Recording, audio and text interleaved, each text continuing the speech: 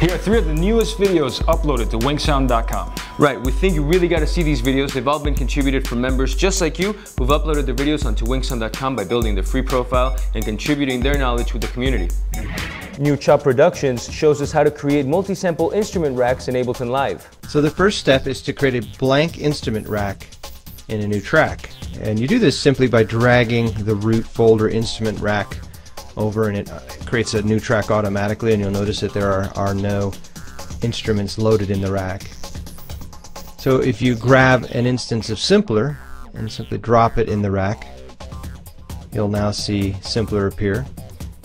And if we click the Show Hide Chain List, you'll see there's the instance I just dropped.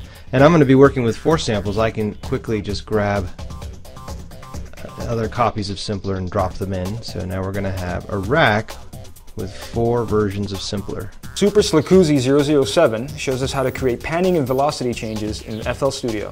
I'm going to open up a sample beat that I have here for this. Okay, so panning, what that is just if you have stereo, sometimes you notice during songs you'll hear an instrument only on the left side, or if you listen to your headphones, you'll only hear an instrument on the left side and you hear them talking on the right side, or sometimes they'll switch and go back and forth. Well, that's what panning is, and that's panning it from side to side.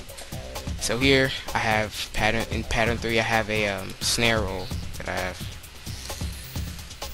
and you can see this down here, these lines going up.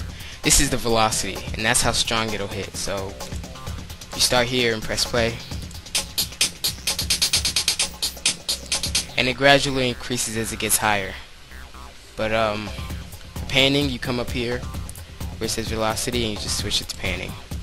And here I have it to play, I think it's the left side, play mainly on the left. Seigemonstracity shows us how to add turntable starts and stops in Logic Studio. So you want to pay attention to your inspector. Now you see this part where it says fade in and then fade out? That's where you're going to get your record stop effect. But you want to click the fade in and change it to speed up. You don't want it to fade in, you want it to speed up like a record.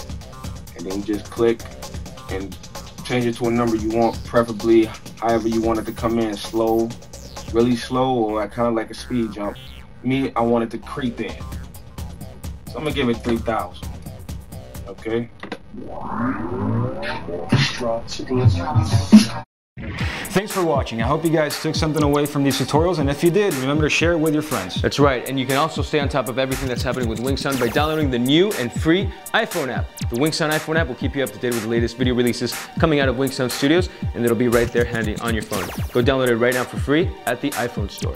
That's right, and remember, for more music production video tutorials like these, visit WinkSound.com, the new social video network for audio creators.